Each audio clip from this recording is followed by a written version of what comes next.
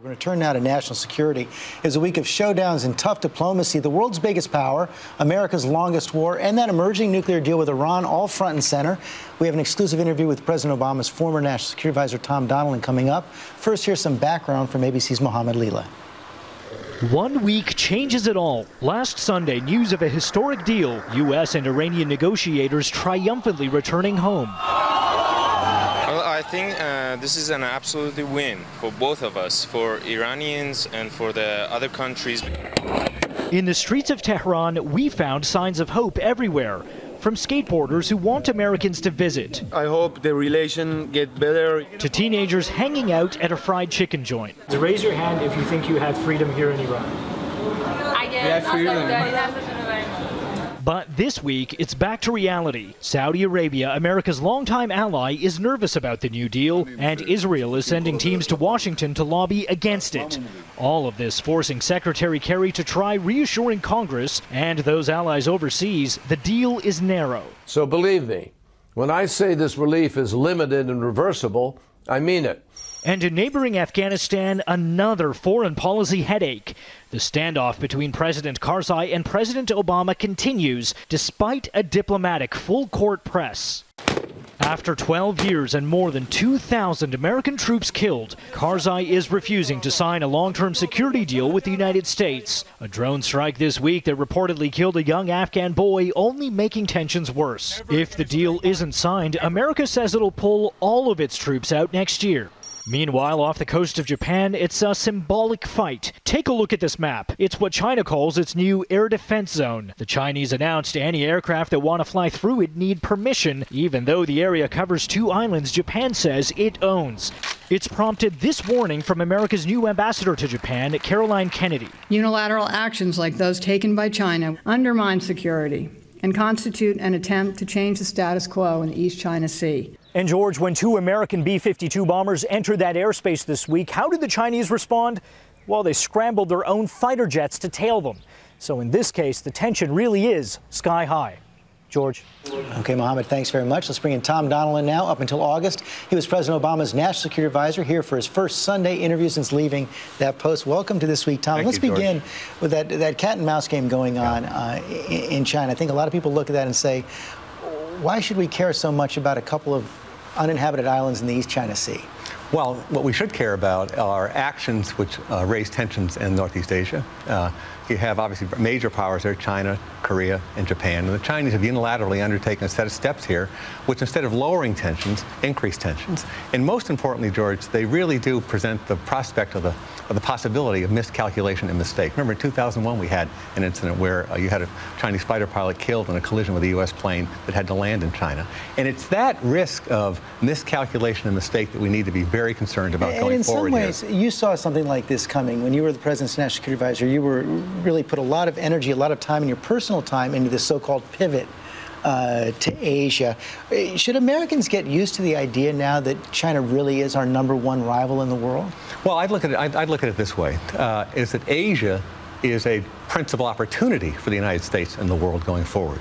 Our prospects and Asia's prospects are linked. It's the fastest growing economic area in the world, and there's a tremendous amount of opportunity there. And secondly, for 60 years, the United States has provided the security platform on which Asia's social and economic development has been built. It's a critical role for the United States, and it's one that we should play going forward. And indeed, our decision at the outset of the Obama administration was that we should put more effort into this and provide additional effort and security in the region in order to allow it to go forward. Because they do a thought experiment. Just in this current incident. If the United States weren't present, if the United States didn't take the actions that it's taken in terms of consulting and coordinating with our allies, having Vice President Biden go talk to the Chinese about leaving today, you could see tensions rising to a really dangerous level. This has been a long-time role of the United States, and it's one that we should continue to play and intensify going forward. And it seems like the more the President and you tried to make this pivot to Asia, you're always getting drawn back into the commitments we already have, including Afghanistan. Back in the news this week, we saw your successor, Susan Rice, go over to Afghanistan, meet with President Karzai, trying to get this long-term security pact signed, yet he says now he's not going to do it, raises new demands to the United States. And again, I think the instinctive reaction of a lot of people is, fine, if he doesn't want to sign the security pact, we'll bring home our final 12,000 troops. We don't need to be there if we're not wanted. Yeah. President Karzai should go ahead and sign the agreement. As you and I sit here this morning, George, the United States has 51,000 troops in Afghanistan. Not on the front pages of the newspaper the way it had been in the past, but 51,000 troops. Casualties way down, though. Casualties way down, and we are in the process of withdrawing from Afghanistan, and we hope to complete that. We will complete that mission by the end of December 2014. What this discussion is about is whether or not there should be any support, any presence of U.S. troops after 2014 inside Afghanistan. So why should there be? Well, for a couple of reasons. First of all, President Karzai should go ahead and sign the agreement. It's been approved by a very large assembly of leaders in Afghanistan. 2,500 leaders got together, looked at the proposed agreement with the United States after December 31st, 2014, and asked and recommended President Karzai that he sign it.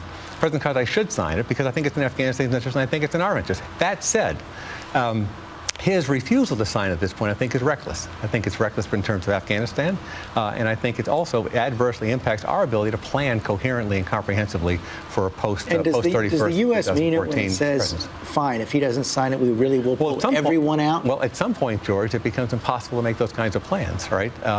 Number one. Number two, yes, if the United States doesn't have a bilateral security arrangement with Afghanistan that supports its troop presence there and provides the kind of guidance and protections that we need, the United States cannot be present in Afghanistan after December 31st, 2014. And this has a cascading effect. If the United States isn't there, then the NATO allies won't be there because the NATO allies rely on the capabilities that the United States provides. We won't have the same kind of support for the Afghan National Security Forces, and I think it'll impact non-security assistance as well. It's a very big point of decision here for the Afghans, for President Karzai. He should go ahead and sign the agreement, and if he doesn't, I think the United States will move towards plans for so-called Option B. And by the way, the United States has a lot of options with respect to being able to pursue its interests. Could that cost all the gains that have been made in this long war? We think that at the end of the day, it would be better to have continued support for the Afghan National Forces and have a small counterterrorism presence in Afghanistan. But again, as I said earlier to you, George, the United States has a lot of options in terms of protecting its interests in the region. Let's talk about Iran. You also helped lay the groundwork for last week's nuclear deal with Iran, a temporary 6-month deal. But even some of the president's allies in Congress have been quite critical of the deal, saying it just freezes the Iran programs, doesn't cause any rollback. And you saw President Rouhani of Iran in this weekend's Financial Times say that Iran is absolutely determined to maintain uranium enrichment sites, says it's 100% red line for his government. If they maintain that position, can there be a permanent deal that works with Iran? Well, he's laying on a maximalist position at this point as we begin the negotiations for a comprehensive agreement. And no, there's going to have to be a rollback of the uranium program for there to have to be a comprehensive deal at the end of the 6-month negotiation. But the interim steps are quite significant and I think positive in this way. They freeze the program in place. They roll back portions of the program, particularly the 20% enriched uranium, which is going to be neutralized. It provides intensive monitoring, including in places where we hadn't monitored before. And it addresses something the Israelis have been very concerned about, and we've been concerned about, which is the plutonium-producing reactor at Iraq. It's a very good foundation as a backdrop against which to have comprehensive negotiations. I think it's a very solid achievement by Secretary Kerry and President Obama and the administration. And again, I think it's a very solid basis on which to go forward. The other thing it does, George, is this. The Israelis and we were concerned that if you opened up a negotiation with the Iranians, that they would use the pendency of those negotiations to advance the program and stall the negotiations. That's not going to be the case here because everything is frozen in place during the time the negotiations are underway. You know, one of the things we've seen, though, is that it's created a lot of upset, not only in Israel, but also among some other allies in the Middle East, like Saudi Arabia. And it feeds into a general perception among some of our adversaries, like Vladimir Putin, like the Saudis, that the president has been vacillating and weak. How do you respond to that? Well, I think that I don't see how, in this case, you could call the president vacillating and weak. I mean, how did we get here with respect to Iran? We got here through a U.S.-led, very tough isolation and pressure campaign. The centerpiece of that campaign were the sanctions. Absent the United States-led sanctions, which have been the toughest put on any country, you wouldn't have a negotiation underway right now. You wouldn't have forced the choice. You wouldn't have had the election of Rouhani. There's a direct line here between the sanctions, Rouhani's election, and they're coming to the table. Why? Because we put tremendous pressure on the Iranian economy. We've also isolated the Iranians politically, and we've had a fairly major defense buildup in the region to indicate to the Iranians that all options are on the table. So this has been U.S.-led, U.S. pressure campaign to bring the Iranians to the table. The test now is whether or not the Iranians can do the things they need to do to assure the United States and the international community they don't have a dangerous program. Finally, we're just about out of time. I want to ask one final question about North Korea. We've seen these photos this weekend. Yeah. Merrill Newman, 85-year-old Korean War veteran, detained by the North Koreans. They're basically charging him with war crimes. Is there any way to deal with this country? Well, what the North Koreans should do, of course, is release Mr. Newman right now. They've had the political theater, and they should release him in the interest of a humanitarian gesture, his health, and the right thing to do. This is an exceedingly difficult regime to deal with going forward, and it presents an ongoing security challenge for the United States, the countries in the region, including China. Tom Donilon, thanks very much.